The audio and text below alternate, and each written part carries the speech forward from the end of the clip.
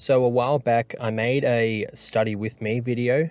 I've seen a few of them before, and it's got a image of the guy or gal studying and some background music. I know people like it. I like it myself, but I obviously didn't use my face. I just used a screen recording, and I was basically just copying notes. And that seemed to rack up a fair few more views than I was expecting, given the size of my channel and how my other videos go. So I'm going to try it again, but this time I'm going to basically commentate over what I'm doing with my study. I guess this will be more relevant to those of you who are actually doing CPA, and more specifically CPA taxation, CPA Australia Taxation. But it could also be relevant to, I guess, other people who aren't sure how to go about studying post-tertiary education. So we'll see how this goes, hey? So what you're seeing on the left-hand side of the screen is the first page of the Australia Taxation book that we get from CPA.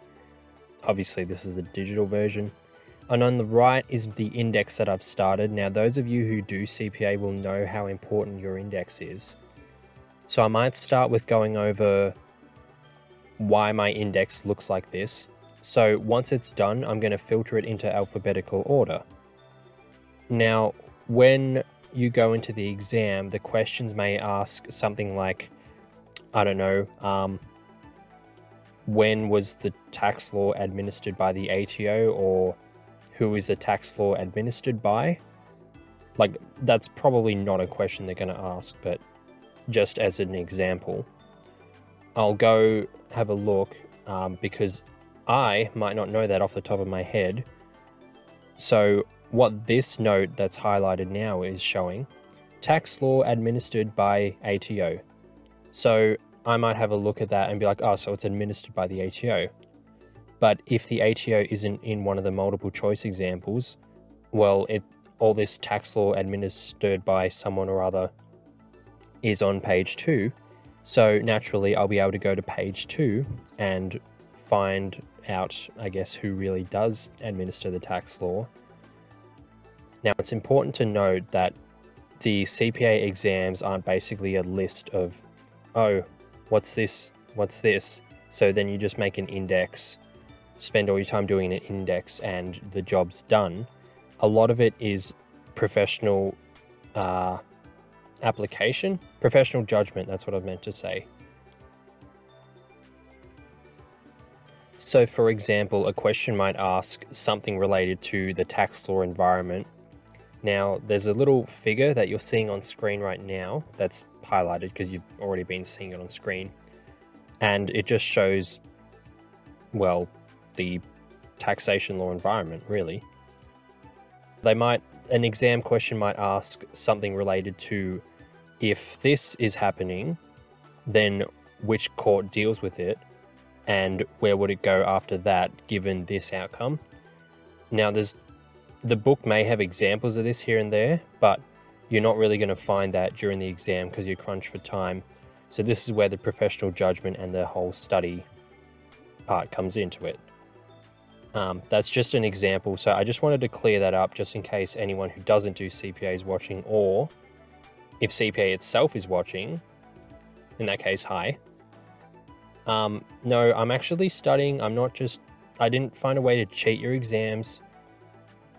And also for those of you who might be starting out with CPA and you're starting out with Australia Taxation, for example, or you're just trying to see how you study for CPA, this is a good start as to what I'm doing, but you do need to do your own little, well, study yourself. And I've started with this because I can't actually do any of the knowledge equity seminars or lectures or anything yet because the semester hasn't started. So this is the best I've got. So just rapid fire with my little index here.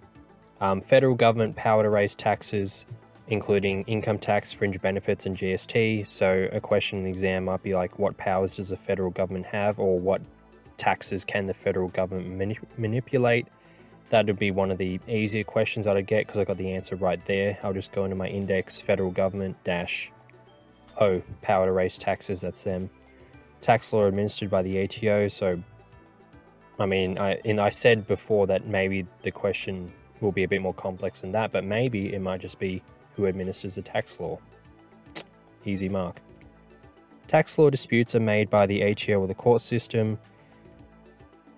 So then that would be something I need to go back into my book to use some professional judgment there, because obviously it's tax. You're not going to be expected to remember it, so thank God it's open book.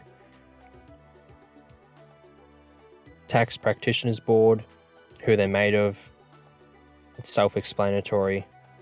Tax Practitioners Board registration and regulation of tax agents. How do they go about that? That's also on page 2. Those two little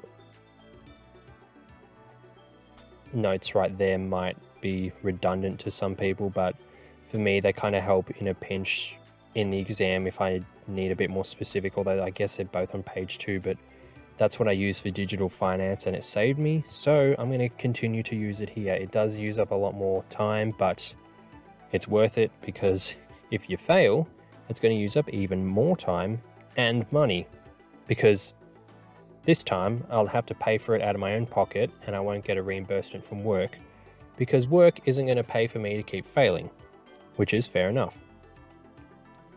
Environment figure 1.1, which is a figure we saw before. I'm not going to go through everything because I've already got 5 pages worth here, and I think this video's gone on for about 5 minutes at the moment. I don't know, I'm recording in split segments and I'll edit it later, but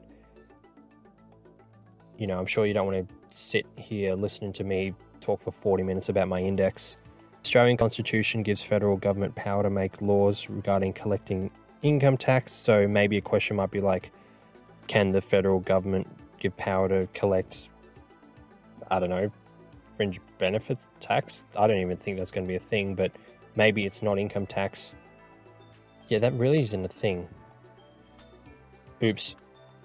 Point is, question might be something like Australian Constitution, can it give the federal government power to collect income tax? Well, the answer's on that page.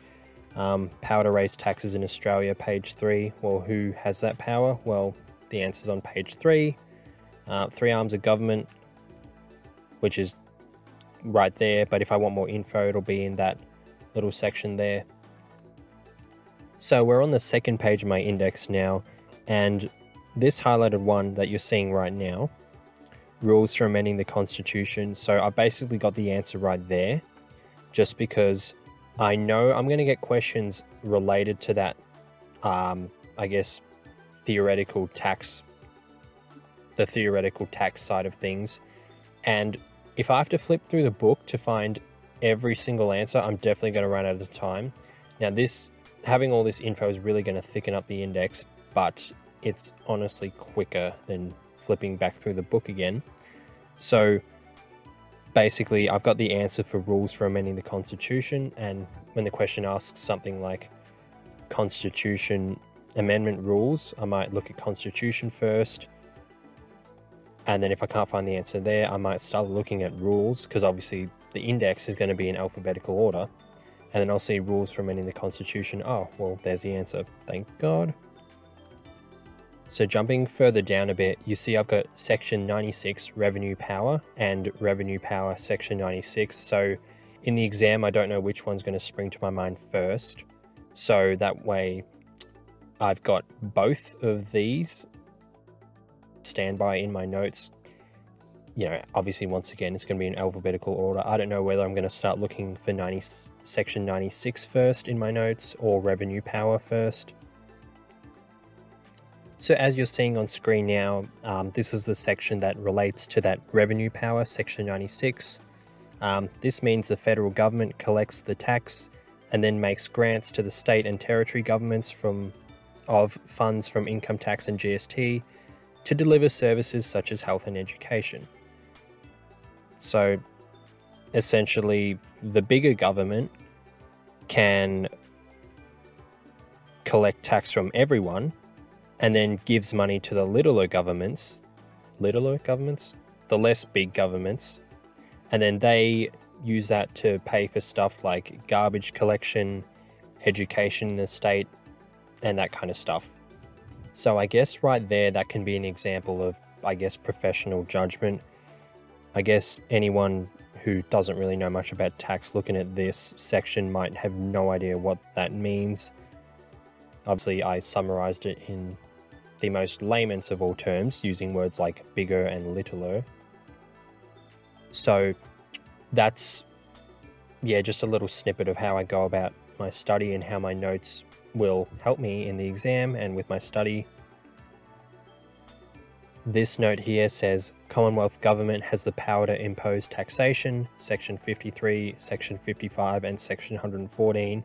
So maybe a multi-choice question in the exam will say something like, which one of these sections does not relate to the Commonwealth Government's power to impose taxation? And they'll have the three aforementioned sections and maybe section 69 or section 420. Haha, I'm so funny. And then obviously that will not be the answer. I'll still probably check it because I'm a little bit paranoid, but that might help get me an extra mark, and in CPA every mark counts. And also, if there's a multi-choice question related to the Commonwealth Government's power to impose taxation, how can section whatever or other be used in this way? Well, now I know where to start looking for, I guess, extra notes to solidify my rationale behind whatever I write in the text box. Here's another example of how professional judgment will probably be used. So this chunky little bit here, 7 steps for a bill to become enacted as law. As you can see, I've been a bit thorough, considering this is just meant to be a little index, like a little snippet of where I'm meant to start looking. Basically, it gives all the steps for the 7 bills to become enacted as a law. So if, for example, in a question it relates to the first reading of the bill to become enacted as law, if I hear something like first reading, I'll assume it'll be for a bill to become enacted in law, although I imagine the question will be a bit more specific. But regardless, I have that little note in my index that this info is on page 4, but I probably won't have time to be flipping back through. So as you can see, first reading, which is actually the second step, bit confusing, but nonetheless, bill introduced to House of Representatives with a first reading, long title is read out, copies of bill plus explanatory memoranda are given to members of Parliament and made publicly available. Treasurer moves the bill to be read a second time. So yeah, as you can imagine, this section here, obviously somebody with no professional judgment will not be able to answer a question relating to this, but I know where to start looking in the book, and I can use my professional judgment to whatever question they may ask. Look, I can't think of one off the top of my head, but I think I just keep belaboring the same point here. These notes help me look back to the book in the section where I need to use my professional judgment to then answer the question, so I can pass the exam, so I can get my CPA status, so I can make more money later on, and so I can put CPA in my LinkedIn profile, and I can be a big important accounting man. So yeah, that's just I guess a little snippet of how I go about my study. Hopefully it's helped you if you were I guess trying to figure out how to study for CPA and you were completely lost on where to start. Definitely try stacking your index. It definitely helps in the exam because Lord knows you're not going to remember 400 plus pages of content, and if you're anything like me, your brain functions at about 20% capacity in an exam anyway. So yeah, the index really helps. Anyway, that is all.